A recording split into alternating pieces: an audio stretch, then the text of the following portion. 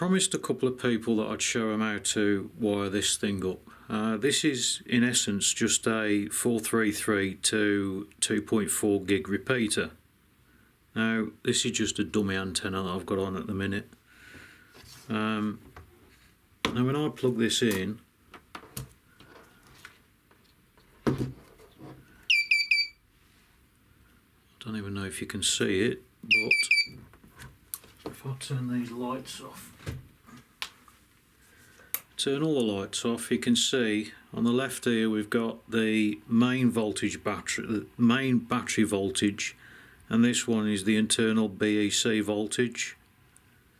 So turn all these back on. Yeah, okay. So what I'll do is I'll take it apart, which it's just held on with Velcro. I'll take it apart and I'll show you how to wire it up. Just to show you, it does plug in, so it's completely self-contained if I want to take it apart. So what we have in here is an X6R, which has got, and it's piggybacked. I've wired it, soldered it directly to the board. This is actually an S-bus to CPPM converter, which goes actually directly to this plug here, which that plugs into.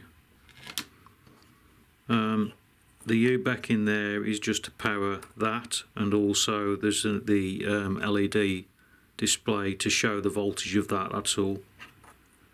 And that's simply it. I mean, the antennas don't have to be long, and you can keep them inside because it's only got to receive 20 feet, that's it, maybe a bit more. So it's quite literally as simple as that. That plugs into the side there. I mean, you could actually wire that directly to that, wouldn't matter. But I just do things all overboard all the time, so that's it. If you only need 8 channels, or up to 8 channels, then you can actually use an X4R. But if you need more than 4 channels, sorry, if you need more than 8 channels, which is what I do, I need 12 channels, I have to use an X6R. So what I've done is, in essence, what you do is you bind the X6R or X8R with a Taranis. You take the S-bus output off the X6R or X8R and you plug it into the CPPM converter, which is that board there. And the output from that goes directly to here, basically. It's as simple as that.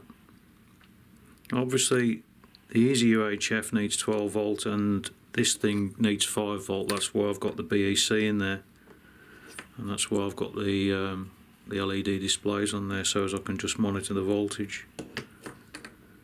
And it's basically as simple as that.